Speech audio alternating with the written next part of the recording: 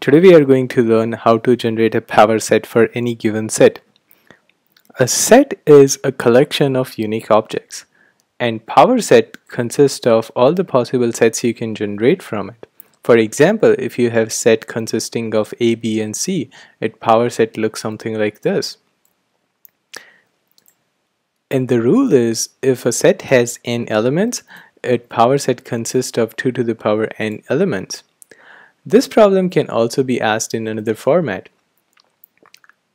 You can be asked, like, if your input is 1, 2, 3, generate all possible combinations of it.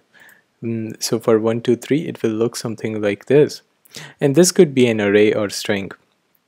The key to solving this problem is realizing that this problem can be mapped to another problem of generating a binary numbers.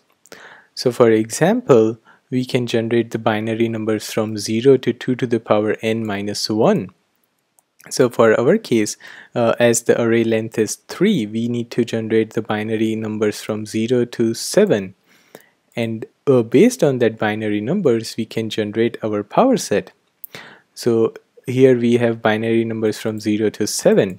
And each one represents a relevant character in the input string. So for 001, our set will consist of 3. For 101, our result set will consist of 1 and 3. As the 0th position is 1 and 100th position is 1, so that will be 1, 3. So it's pretty simple once you realize that this problem can also be solved with the button generating binary numbers. And now the algorithm is pretty simple. What we can do is we need to generate the binary numbers from 0 to 2 to the power n minus 1, 2 to the power n. So this loop, outer for loop, will go through from 0 to 7, and the inner for loop will go over 0 to n, because at every number we need to iterate over 0th decimal, 10th decimal, and 100th decimal, and so forth. And this condition is very important if and when we want to add a character to our set from the given input.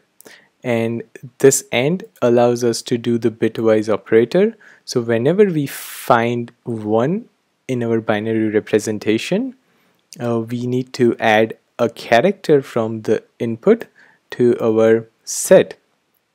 And once we iterate over the entire number, we add the result to our result array.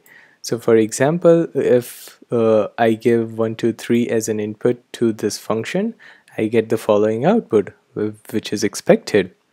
The other thing to realize that the time complexity of this algorithm is n times 2 to the power n, as the outer for loop runs 2 to the power n and the inner for loop will run n times, where n is the length of your string or an array.